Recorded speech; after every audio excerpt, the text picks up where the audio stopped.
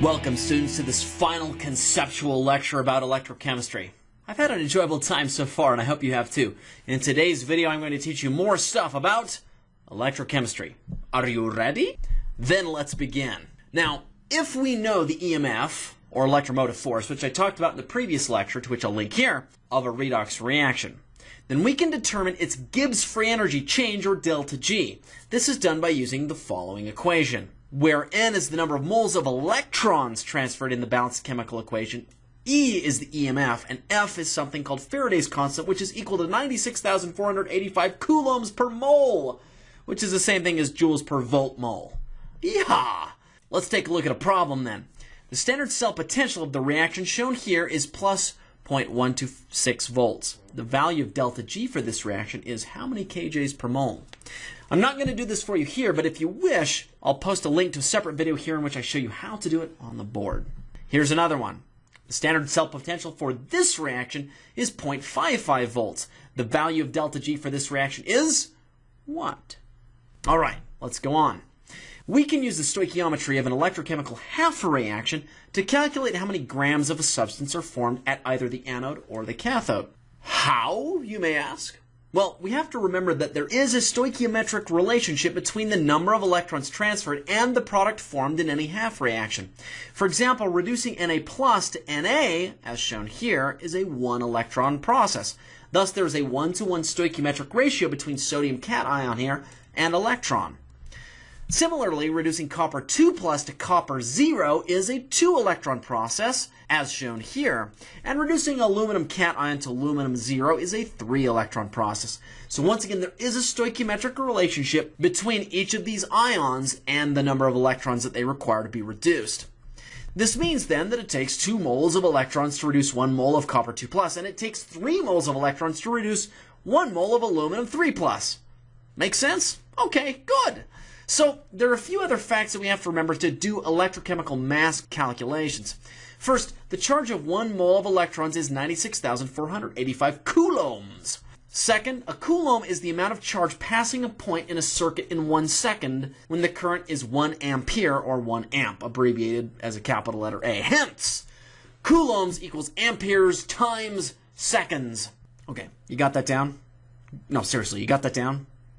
Okay, make sure you got that down. Okay, we're going to go on then.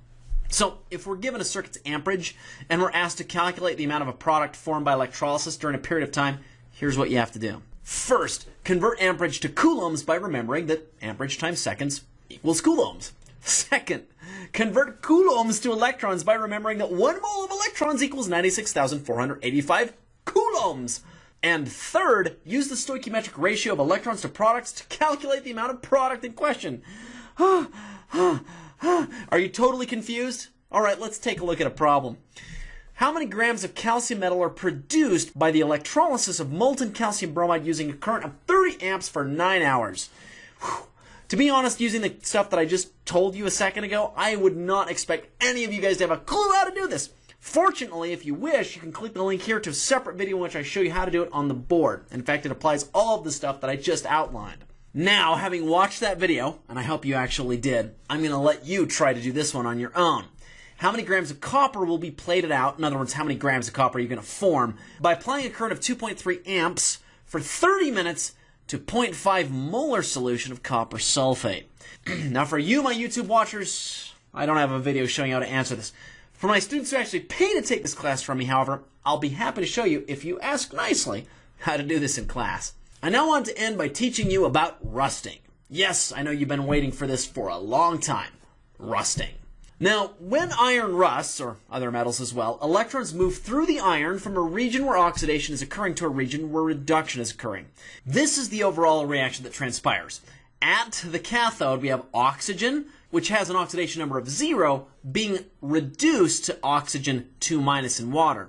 At the anode, we have iron, which is iron 0, losing electrons or being oxidized to form iron 2 plus. The iron 2 plus formed at the anode eventually undergoes this reaction to become iron 3 plus in the form of iron oxide right here, which is rust, as we see in this equation.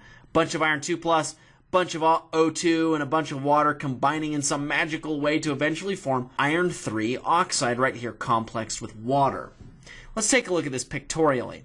We have a bunch of iron metal that you might see in an iron pipe or a tool or something, undergoing oxidation. It gets oxidized to form iron 2+, and then that iron 2+ is conducted as an ion through the water to eventually meet this oxygen. Now, the electrons that have been extracted from iron in the process of oxidation are transferred to O2 in the air to reduce the O2 to oxygen in water. As this O2 and iron 2+ are exposed to each other, iron 2+ eventually undergoes subsequent oxidation to become iron 3+, forming iron 3 oxide. Iron 3 oxide is rust.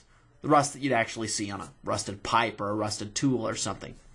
I tell you, when I was a kid, I remember my dad soaking all of our tools from our garage in this stuff called petroleum jelly for the purpose of keeping them water and O2 free and hence preventing them from rusting.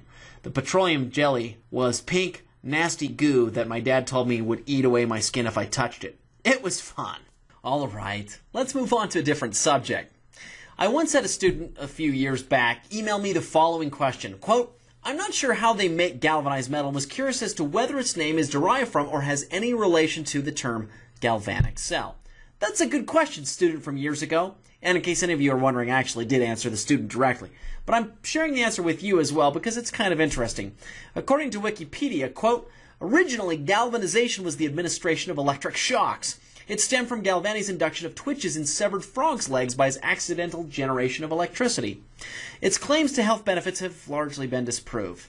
Later, the word was used for processes of electrodeposition, which remains a useful and broadly applied technology. But the term galvanization has largely come to be associated with zinc coatings to the exclusion of other metals. Hence, a galvanic cell, or a battery, derives its name from electrochemist Luigi Galvani, who discovered it.